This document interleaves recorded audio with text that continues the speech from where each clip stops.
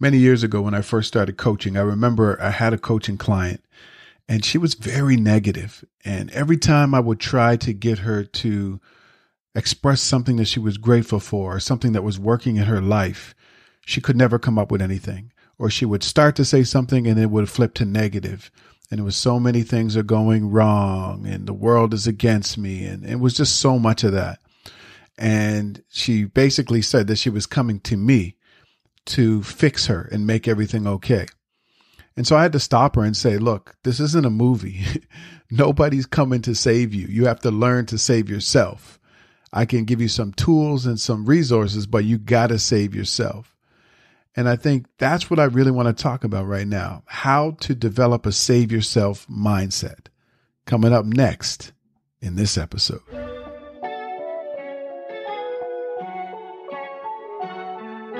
You're listening to the Grind and Gratitude Show. I am Danny Stone, and I've dedicated my entire life to helping people win.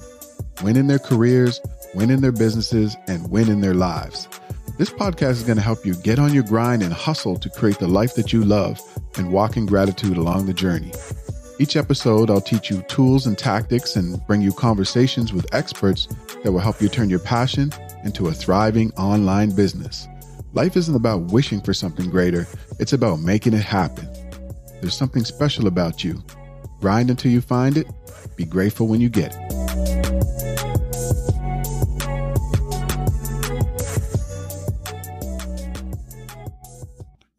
Welcome to the Grind and Gratitude Show. If this is your first time tuning in, thank you so much. If you're an avid listener, then you know I got love for you, right? You know that, right? Look, I'm so happy that you're here, and I'm happy that you're my co-host. You're the ones that keep me going. You're the ones that keep me recording these episodes week after week. And I'm so excited when I receive messages from you about the different episodes or about what you're resonating with or about a new learning that you've had. I love hearing all these stories. I love getting the DMs. So keep them coming. You can always send me a message on Instagram at I am Danny Stone.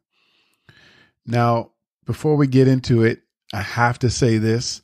Coach Stone is in the building. I have to say it. Everybody expects me to say that.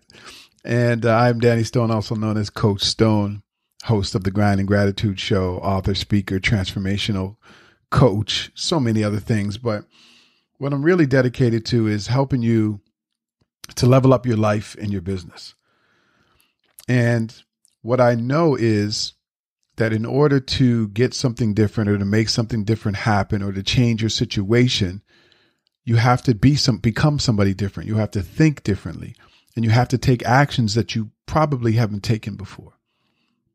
And it's okay, right? There's this hesitation for change. There's this resistance to something that's new. It's just natural within us. But if you really want to achieve something you've never been able to achieve, then obviously you have to do something different and you have to think differently. Otherwise, you would already have what you want, right? And I think for so many people, we have this, not really a victim mentality, but kind of like we were waiting for somebody to come along and change things for us, waiting for someone to come along and give us the opportunity. We're waiting for someone to come along and fund our business, waiting for someone to come along and give you the blueprint that you need to get out of your financial situation. You're waiting for the right relationship to come along so you can find that dream partner that you've always been seeking. Like you're always waiting, right? And we can't be waiting. We can't wait for somebody to come and save us. Life isn't a movie. No one's coming to save you. Let me say that again. No one is coming to save you, right? And so what you have to learn is you have to learn to develop a save yourself mindset. Because here's the thing.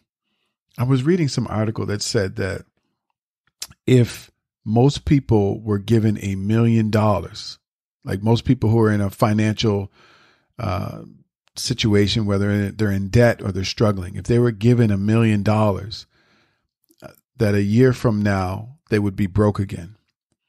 And it's because they haven't learned to change their mindset. They haven't learned to change their understanding of money and what it means and what different types of debt mean and all of these different things.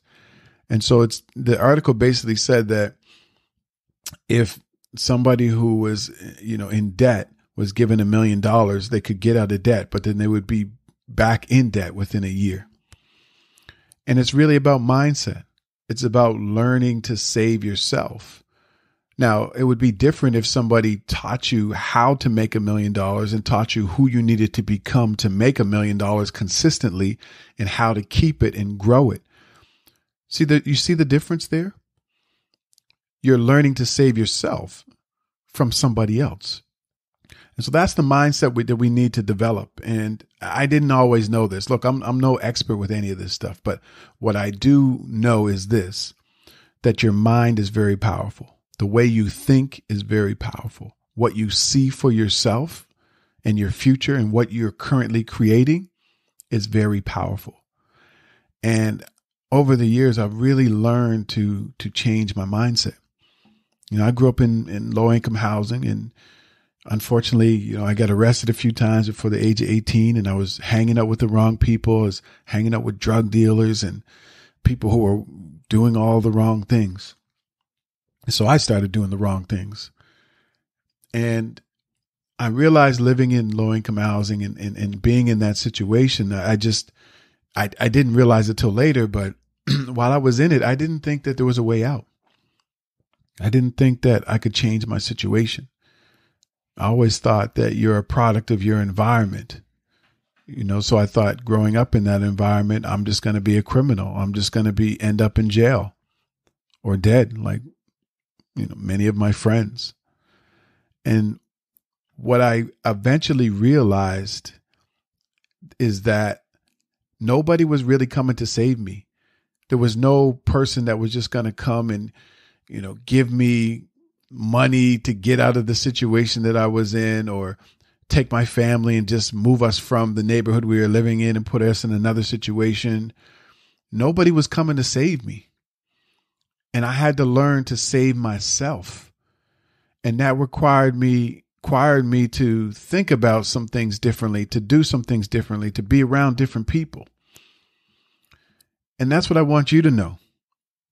If you're having some challenges in your life right now, whether it's financial challenges or relationships or challenges as a parent or challenges with your faith or whatever challenges that you're having, financial challenges, whatever they are, you have to understand this. No one's coming to save you. So you got to learn to develop a champion mindset. You have to develop this mindset where you really tap into the 4 things that we're all born with. And the 4 things that we're all born with is this. We're all born creative. We're all born curious. We're all born resourceful. And we're all born whole. You're not broken. And when you learn those 4 things, you can really tap into your resilience. And that's what it takes to get through difficult situations. That's what it takes to change your life. You have to be resilient. But there's really 5 things that are going to help you to develop a save yourself mindset. So can I give these 5 things to you? Yeah? Okay, cool. Here we go. The first thing I've already said is this. If you want to develop a save yourself mindset, you have to understand this one thing first. And that thing is, no one is coming to save you. This isn't a movie. You're not sitting here waiting for the hero or the heroine to come and save the day and scoop you up from the challenges that you're having and save you. That's not how life works. So we have to stop just waiting. Well, I just got to wait for the right time to start my side business. I just got to wait for the right person to come along who can help me, figure out this financial thing. I just going to sit back and wait for the right partner to come along. And when she does, then yeah, I'll be ready. Or he does, I'll be ready. We're always waiting. We're waiting for something or someone to save us. And you are the hero. You're the hero of your own story. You have to understand that no one's coming to save you. And once you first understand that concept, once you understand that nobody can save you, nobody can fix you, nobody can get you out of the situation you're in, that leads you to the second thing. The second point is you got to save yourself. Once you understand that, then now you're saying, okay, how do I save myself? How do I start to get out of the situation I'm in? How do I start this business? How do I grow this business? How do I grow my career? How do I make more money? How do I become a better parent? How do I become a better partner in my relationship? How do I find a loving, meaningful relationship? How do I achieve those goals that I've always had that I haven't been able to do? How? You got to save yourself. And so here's the steps that you take. The third thing that you really need to do to develop your save yourself mindset after you figure out no one's coming to save you and that you have to save yourself is this. The third point, clarity. It is so overlooked. Getting clear about what you want in all of the areas of your life that matter. And it sounds so simple, yet hardly anyone spends enough time on clarity and getting clear about what they want. And so what happens is you end up putting your time and your energy and your attention in all of these places, but none of them are either going to move your life forward in any way, or none of them are helping you to create the life that you want or become the person that you need to become. So you're running around doing all these things, keeping busy. You're putting your time and your energy into all of these things. And then sometimes they might not even be what you want.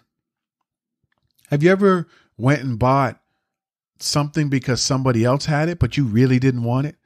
Have you ever moved into a neighborhood that you really didn't want to move in, but just because your friends or your family members were there and they told you should move there? Have you ever taken a job that you didn't really want just because other people told you that that's what you should do? Have you ever studied and went to university and taken a program and gotten a degree just to appease your family or your friends? See, we do so many things that we don't even want to do for ourselves, but we do them because other people tell us to do them. But maybe your heart's not in it. And so the most important thing that you can do is to get clear about what you want, not what other people want you to want. Get clear about what you want. And you really have to spend time doing this. I see this so much with coaching clients and people that I speak to. They spend so much time chasing all of these things. Sometimes they don't even want them. And then when they do kind of finally achieve them, they don't move their life forward in any way because they weren't even really clear about what they wanted to begin with. So if you really want to develop this save yourself mindset and move your life forward and achieve things that you've never been able to achieve, you got to get clear about what you really want. What do you want in all areas of your life that matter? Your health and wellness, your finances, your relationships, your spirituality, your personal growth. What do you want in all of those areas?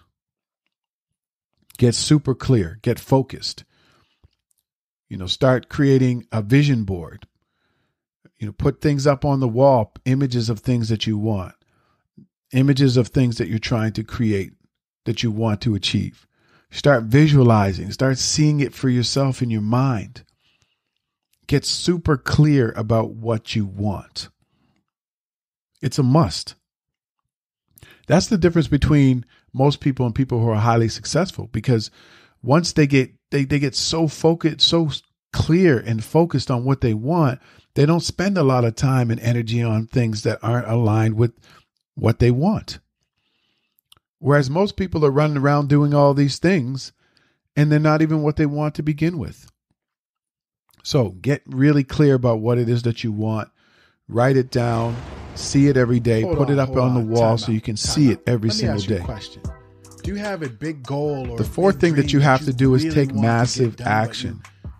Once you're clear about what you want, is there a big goal? Write down a goal, make a plan, and start taking not a little bit of action, massive action.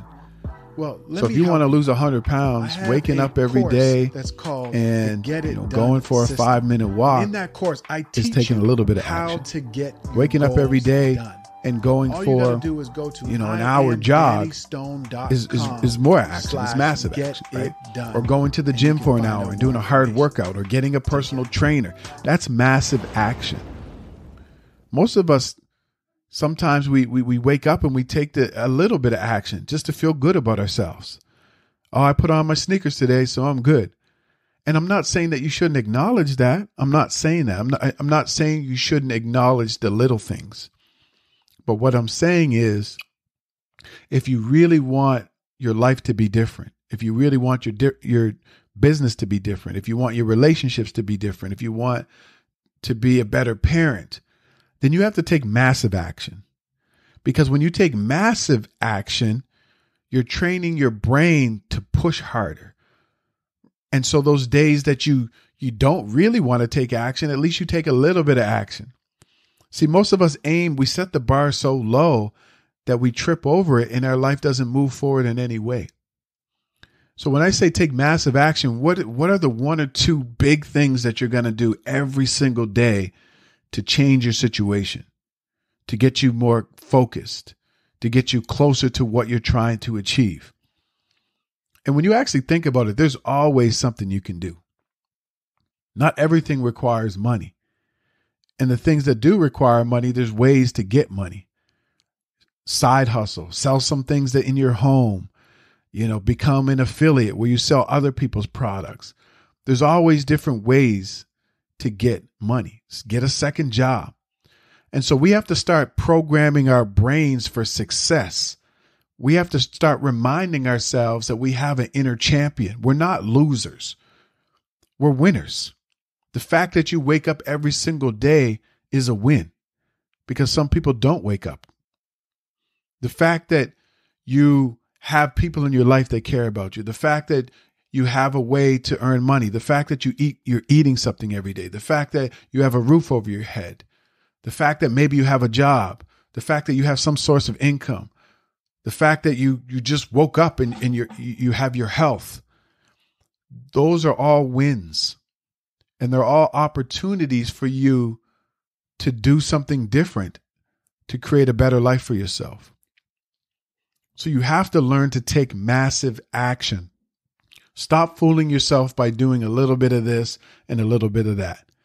Massive action is required. You got to go hard and really dedicate time to what it is that you want. If you're trying to get out of debt, dedicate time to learning about money, learning about finances. Speak to a debt counselor. There's so many things that you can do. If you want to learn to start a business, ask somebody that you know who has a business, or go online and follow all of these people who have successful businesses and have programs teaching you how to start a business. Read a book about how to start a business. Watch YouTube videos about how to start a business. See, there's so many resources out there. We have to stop fooling ourselves and saying, oh, I don't really know how. There's so many teachers and mentors out there that can teach us anything that we need to know. We just have to do the research. We got to do the work, and then we got to take that massive action. It's not just good enough to have information. You have to put it into practice. So that's the fourth thing that you have to do if you're really trying to develop this save yourself mindset and change your life and change your situation. You have to take massive action. And then the fifth thing you have to do is stay focused. Once you take massive action, you got to stay focused on what you want. And that may require you to filter out certain things or certain people because they're the ones that are trying to get you unfocused. And sometimes that's hard and may be harsh, but successful people don't hang out all the time. They're not always hanging around people who don't believe in them. They spend time with goal getters, GOAL, goal getters, Successful people hang around other successful people. They're constantly learning and growing and pushing themselves. And they stay focused on what they're trying to achieve. They don't get sidetracked with shiny things. They stay focused on what it is that they're trying to do. And the same is for you. If you really want to change your situation, if you want to change your life, if you want more freedom in your life, or more happiness, or more joy, or more time to do the things that you love, it's cool to get clear. It's cool to take massive action, but you got to stay focused. You got to keep learning. You got to keep growing, keep expanding what's possible, and stay focused. While everybody else is going out partying, maybe you got to stay focused on your business. While people are traveling, you got to stay focused on your business. While people are out here buying new homes and cars, maybe you're not at that point right now. So you got to stay focused on you and what you're trying to do, and not be concerned with what everyone else is doing. And I know that's hard. I remember when I had friends that were buying nice cars and buying homes, and I was still taking the bus and renting an apartment. And I used to look at them and I used to feel embarrassed. And I'm like, man, my friend just bought a new house, or him and his wife just bought a brand new car, or two new cars. And here I am taking the bus. Here I am asking to hitch a ride. But you know what? I stayed focused. I stayed focused on my business. I stayed focused on what I was trying to do. And years later, I ended up buying a nice car, buying a home in Toronto, Canada, in one of the most expensive cities in the world, because I stayed focused on me and what I was doing. I wasn't worried about anybody else. I was focused on how I could serve more people and how I could make money through serving other people. I started writing my books. I started speaking on stages. I started coaching people. And then my financial situation changed. My mindset changed. I started to become somebody that I never thought I could become. This really powerful, impactful person who believes in themselves. I never thought that I could be this type of person. I never thought that I could have an amazing relationship. I never thought that I could have these types of opportunities in my life where I get to travel to different countries. I never knew any of that was possible. Especially not back when all of my friends were buying all these nice things and I wasn't. But I stayed focused and I stayed dedicated on my mission to become a transformational speaker, to become an author, to become a coach, to help people make more impact, income, and influence. And I started seeing the results. So you got to stay focused. Don't worry about what other people are doing. Don't worry about what they're buying or where they're traveling to. Your time is on the way. Your time is now. You're building towards what you want, but you got to stay focused. You can't get sidetracked. You can't be hanging out all the time. You can't be feeling like you're in competition with the people around you. You can't be looking at social media and looking at that as real life and beating yourself up about you not having what they have. You got to just stay focused on you. Stay in your own lane. Chase your own goals, your own dreams. Don't worry about other people. And I had to learn that. I really had to learn that, because I would look at other people and I would say, well, why is that person on this big platform? Or how is that person able to afford this when I can't? And I think I'm just as good a speaker as this person, or I think I'm just as good a coach as that person, or I think my book is just as impactful as so-and-so. I had to stop that and really focus on me. And by the way, when I was saying those things about other people, it was really a reflection on how I felt about myself. I realized that I wasn't where I wanted to be because I wasn't focused on that save yourself mindset. I didn't tap into my brilliance. I didn't tap into my greatness. I wasn't clear about what I wanted. I wasn't taking massive action. I wasn't focused. But once I aligned all of those things, that's when my life started to change. And more importantly, that's when your life's going to change. I understand. Life is a struggle sometimes. It's tough. You take one step forward and you get knocked back three more steps. And you keep saying, like, how is this happening to me? Every time I make a little bit of progress, things come up and I get pushed back. Completely understand that. I get that. But you got to understand that your mind is powerful. You have an inner champion. There's something special about you. You're creative, you're curious, you're resourceful, and you're whole.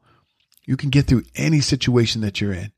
You can create the life that you deserve.